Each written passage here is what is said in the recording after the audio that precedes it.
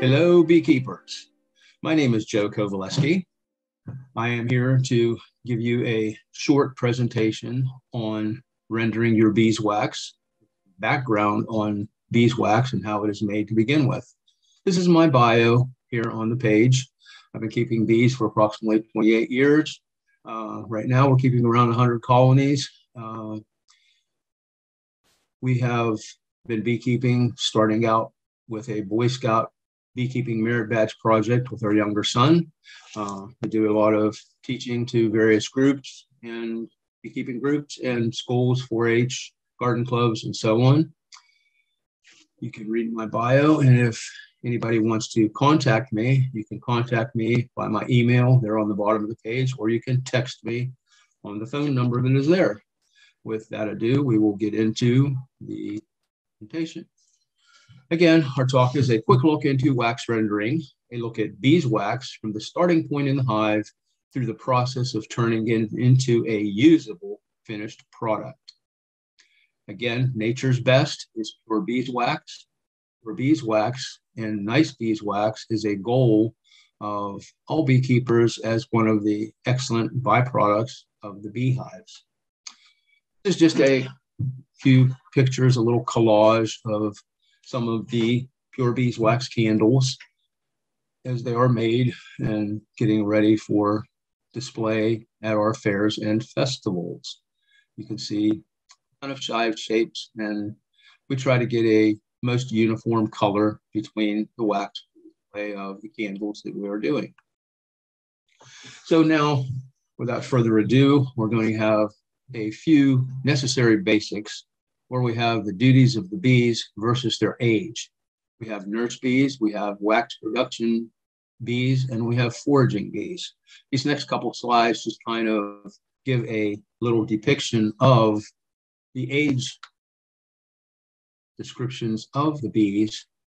The first period, when the bees are basically 1 to 10 days old, is a short period of self-grooming by the newly emerged bee.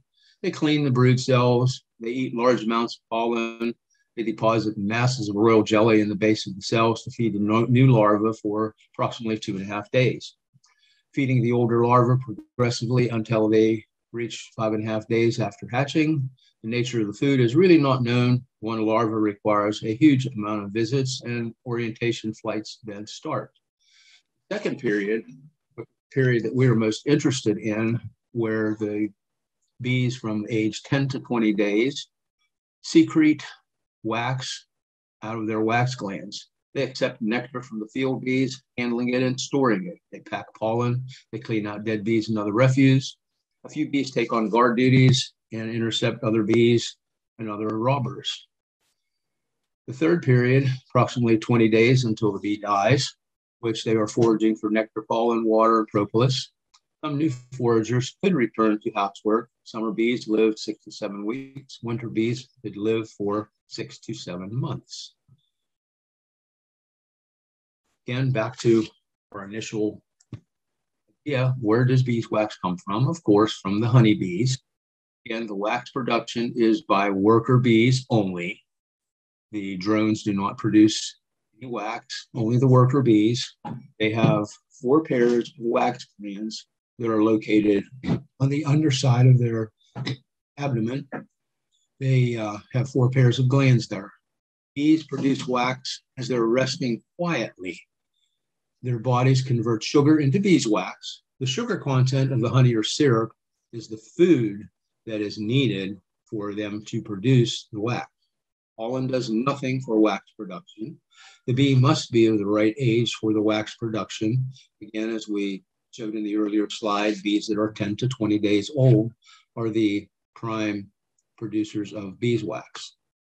The wax glands secreted through the liquid, as a liquid, through the porous areas called mirrors in their abdomen.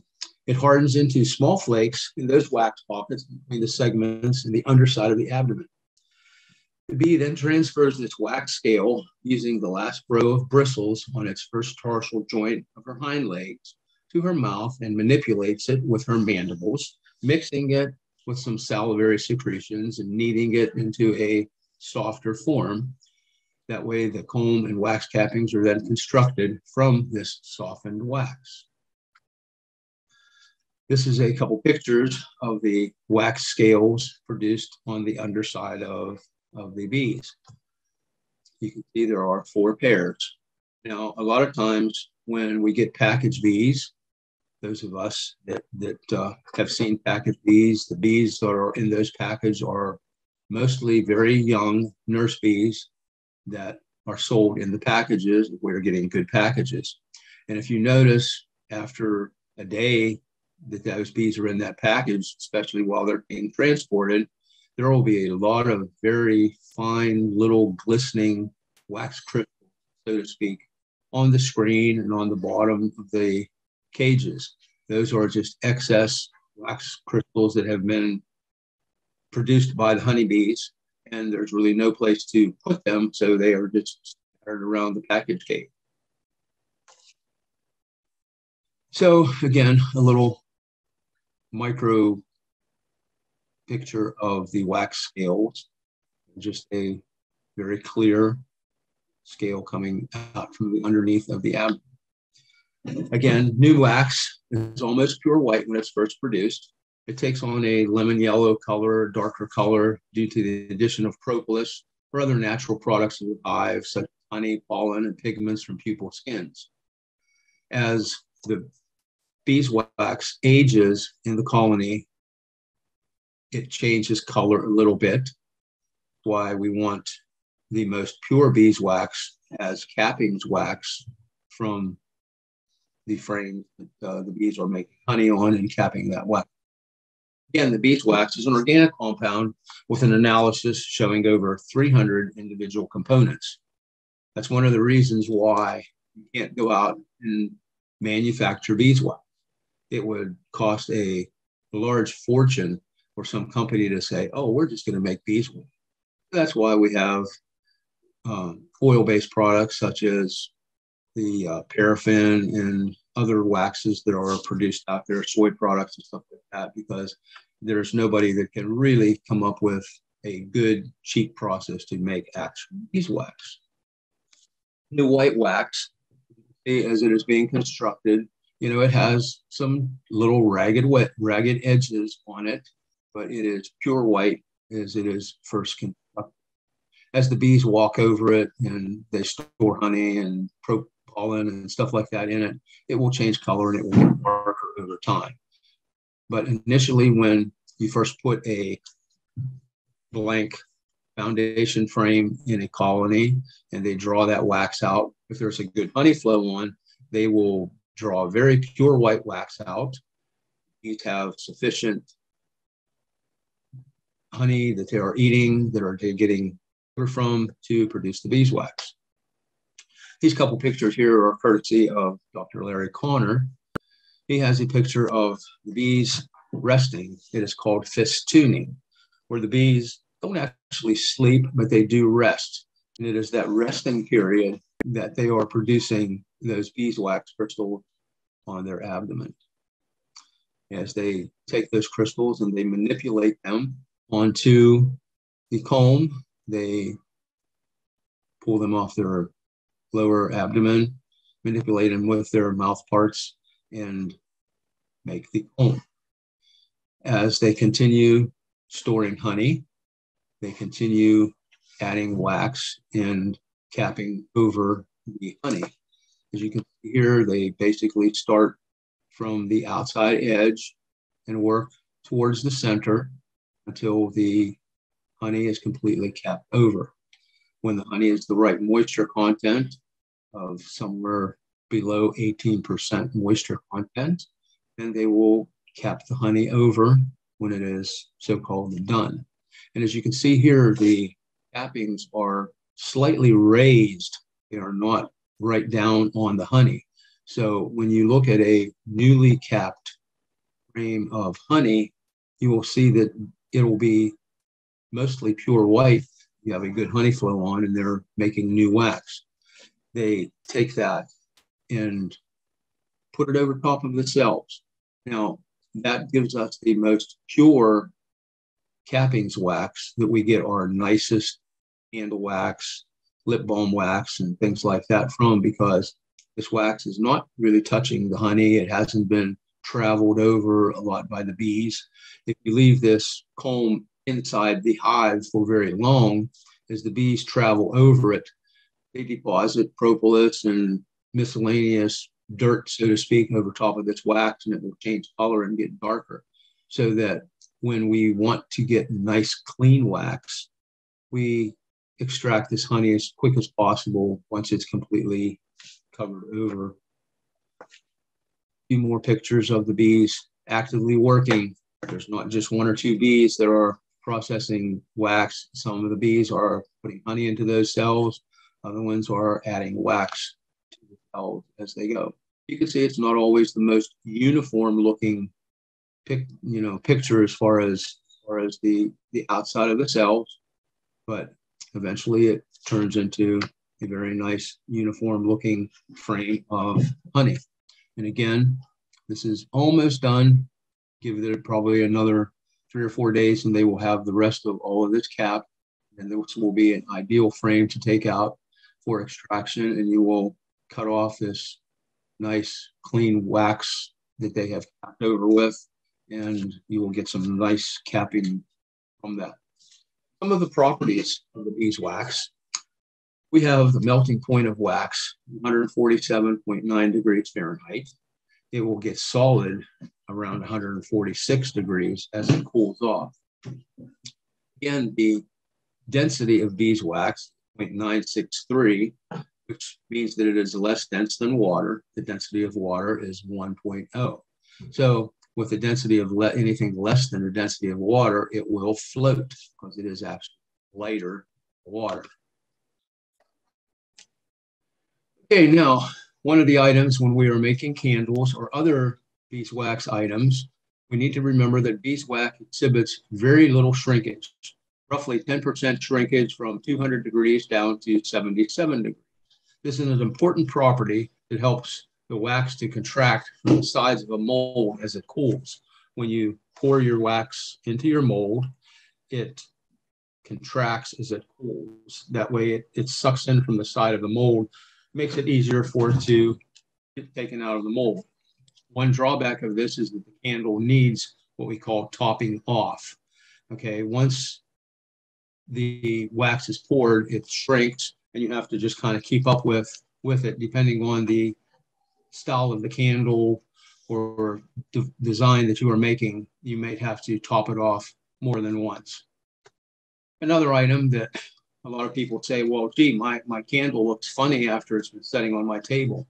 So that's what a product of the beeswax is. It's called bloom. It's just a dusty appearance on the surface of the beeswax. It just turns kind of cloudy. It's a chemical change in the structure of the surface molecules of the wax. You can make it go away by rubbing the wax or candle with a soft cloth, or you can heat it gently. If it's just a straight, like a taper candle, you can rub it with a soft cloth and the bloom goes away. It stays away for a little while. Or if it's a more intricate type of candle that has little nooks and crannies in it, you can take a hair dryer or blow dryer and just blow warm air against that candle, and the bloom will disappear out of the nooks or crannies. Or it can be sprayed with some kind of a candle preservative. Wax sources, again, they're all from within the hive. Cappings are the best wax that we can use for making candles and stuff like that. It's the most purest, whitest wax that we use for candles, lip balms, soaps, and lotions. You want nice white wax for that. You don't want dark, ugly looking wax to put in a lip balm or a hand lotion or something like that. So if you can also melt down combs, but in most cases those combs already have a lot of debris in them and you don't get the very nice wax out of it. You can use hive scrapings, burr comb that is on the top of the frames or on your inner cover, stuff like that. You can use burr comb. Again, you will not get nice wax. Cleanest wax again is going to be from the comb or cappings, which no brood was ever produced. 10 to 15 pounds of wax are produced for every 1,000 pounds of honey. So, a lot of times people will say, well, I'm going to make candles. So I'm going to get myself a beehive so that I can make lots of candles. Well, that's a big figment of their imagination. They need a lot of candles, a lot of wax to make candles, and they need to produce a lot of honey to produce. First steps in rendering the wax. We want to get as much honey out as possible. We want to warm and drain the cappings. Use a capping spinner. We got to remember that cappings that are honey wet, so to speak, they will ferment. They can be subject to wax moths. So if you collect a bunch of wax cappings, you want to make sure that you stick them in a 5-gallon bucket or some other sealed container so that it doesn't get air in it and you won't be subject to wax moths coming and laying eggs on it. An alternate method is you can wash and drain and dry completely those cappings. The only problem is you have to remember that water wet cappings will mold very quickly. Even if you stick them in a bucket, they're going to mold. So if you wash them and drain them out, you need to process those cappings very quickly in a water bath to get the wax out. You can continue to render the wax. You can use a wax press. You can convert something like a old apple cider press. You can convert that and use that to press honey out of the wax. You can use a solar melter. There's many types of those. We have some pictures to follow. You want to make sure that they're bee tight, because if you put wax cappings out in your backyard in a solar melter and those bees are in the mood to find honey, they're going to smell it out in your solar melter, and you're going to have lots of bees around there. Cappings melters, there's many styles available. I like to use a double boiler where the water never touches the wax. There's commercial types that have an infrared tube to heat the wax cappings up. You can use a water bath again as an alternate method where you can put the wax in bags. It'll float. The wax will float out, and you can ladle off the clean wax. The only problem you have to watch is if you have soft water, it will make a type of emulsion, and we call it spongy wax, where if you make candles out of that wax, a lot of times there's some water molecules that are entrained within that wax. And when the candle is burning, it will go it will make noise and so on. Again, you want to filter the wax. Once you have it rendered, you want to filter it and continue processing it to get it as clean as possible. Pictures of some of the ways of rendering. You have solar melter, you have a commercial type wax melter with a water jacket on it. Solar wax melters, there are many different types of those. You can get high quality wax. A lot of times the sun helps bleach the wax a little bit. If it's a little bit darker, you will get lighter wax when you use a solar melter.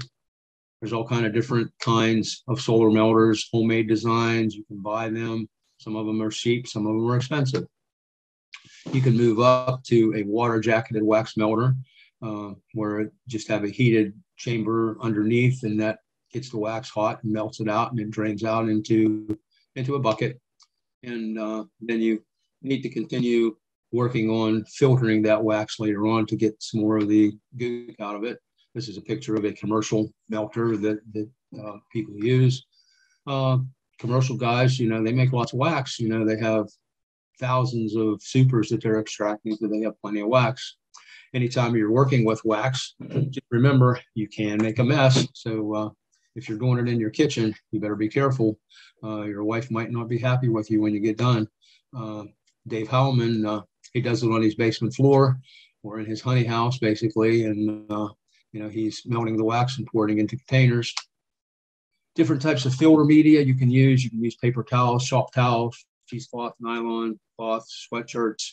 My preferred method is the shop towels, the blue shop towels. I like to use those, and some paint strainers. This is part of my operation out on my patio. I use the burner from my turkey cooker and double boiler. You go to garage sale and pick yourself up old pots, pick them up cheap. You get your water boiling in here, you dump your wax cappings in here, and you take that off and strain it basically through a paint strainer. I use these orange juice containers, and you can get some pretty nice wax, and then you can continue to render it down to purify just a little bit more. This is another method that works very well. I have a couple of these teapots. Basically, I take rubber band, a double sheet of blue shop towels over the other pot. When you're done with in here, then you can pour it into your red Solo cup, and you can pop it out of there, and you can store it this way until you're ready to use it, or you can mix it, filter it down a little bit more. You might have a lighter color wax that you can mix with this and lighten the color up. That's pretty much one of the methods that I do use.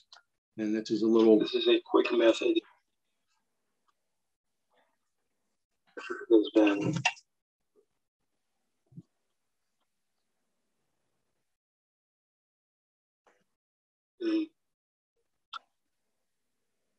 another pot and pour the wax.